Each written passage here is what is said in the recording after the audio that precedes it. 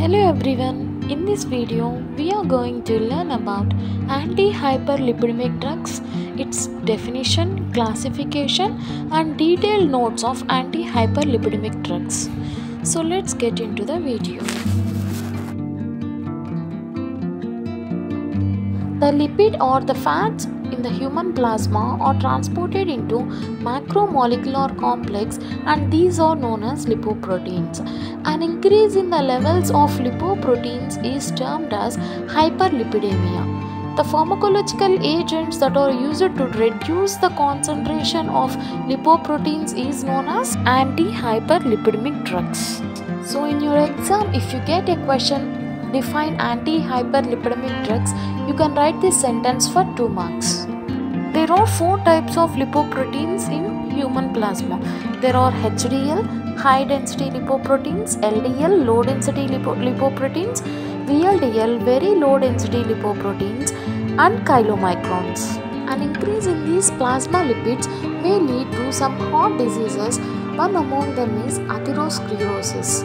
Have a look at the normal levels of lipids in human body. Next, coming to classification of anti-hyperlipidemic drugs, it is divided into 7 types: HMG-CoA reductase inhibitors, fibric acid derivatives, bile acid sequestrants, LDL oxidation inhibitors, pyrimidine derivatives, cholesterol absorption inhibitors, miscellaneous agents. Have a look at the list of the drugs that are classified among these types. Now you can have a clear notes of drugs that are listed under anti-hyperlipidemic drugs, which will be useful for you in your medicinal chemistry. These notes include the structure of the drug, mechanism of action, metabolites, synthesis, uses and side effects. Check the icon option displayed at the top of our video for other pharma related notes.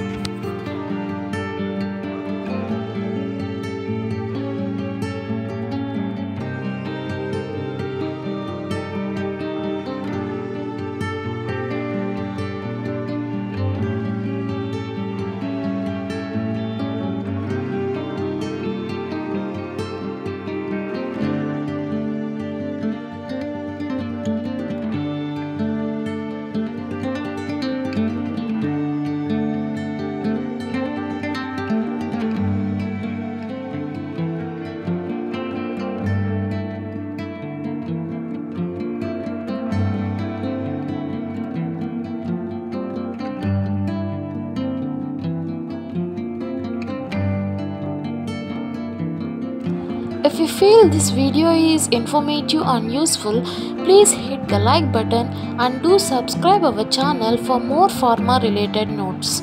You can also comment down in the comment section if you need any pharma notes. Thank you.